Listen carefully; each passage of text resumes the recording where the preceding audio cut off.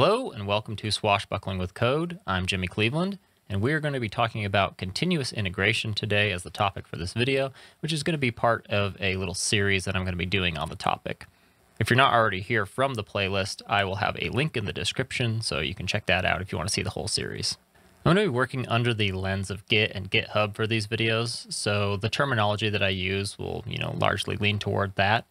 If you're not already familiar with Git, I suggest learning that first. I unfortunately don't have any videos up yet on the topic, but I hope to soon. And you'll also probably want to learn, your version control of choice, whether it's GitHub, GitLab, Bitbucket, or something like that.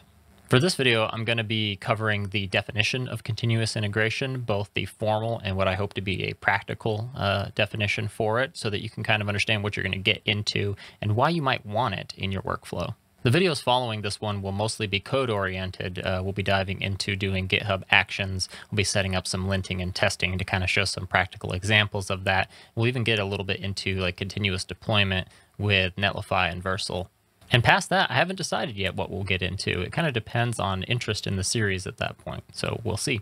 So what even is continuous integration?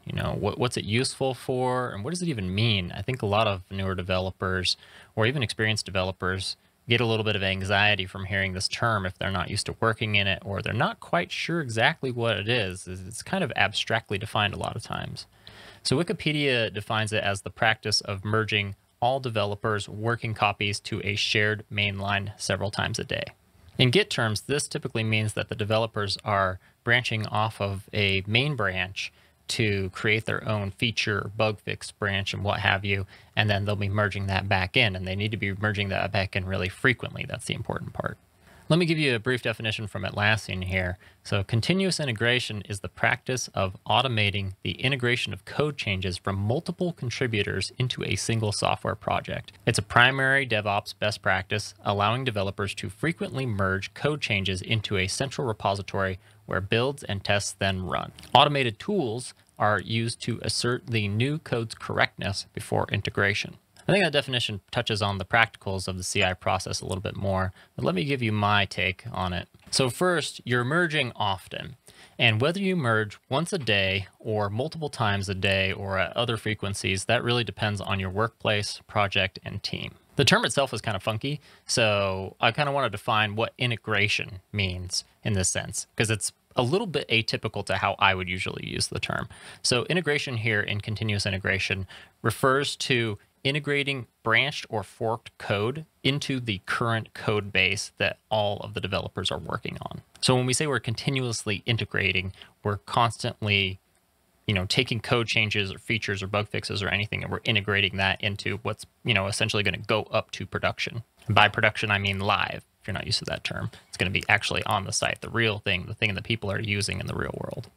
So in essence, CI is the opposite of waiting till the very end of a development cycle or sprint, if you do agile, to merge everyone's code.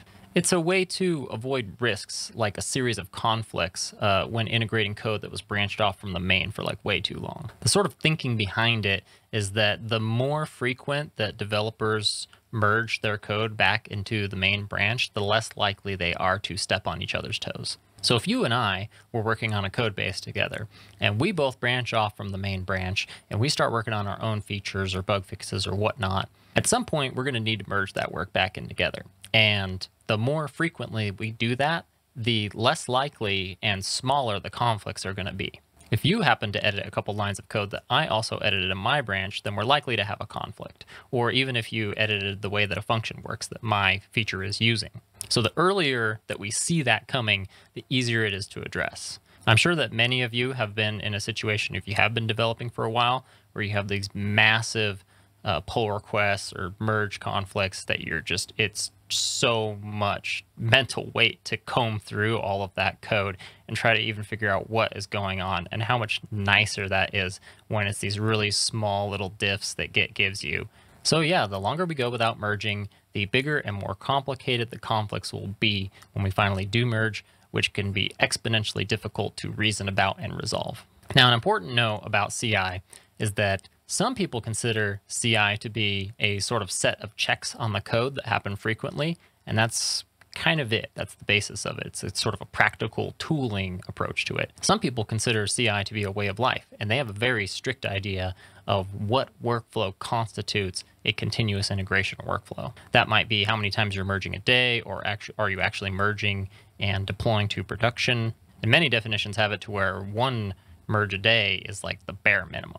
In this series, I'm just going to focus on the tools and methods to get you started, because I think that's a lot more practical way to start learning continuous integration. Now, you might have heard or seen the acronym CI/CD, which means continuous integration / continuous deployment. I won't spend as long defining continuous deployment, but we are going to touch on it in this series because it's being a lot more intertwined into continuous integration nowadays.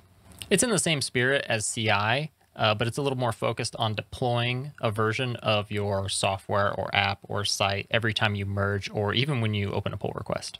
So I'm going to round this video off by saying that continuous integration is a sort of methodology for reliably shipping, delivering code. But in this series, we're going to be focusing on the automation that allows us to live that lifestyle. I hope those definitions were useful for you, but I think it'll make even more sense when you start seeing what the workflow is like in the next video.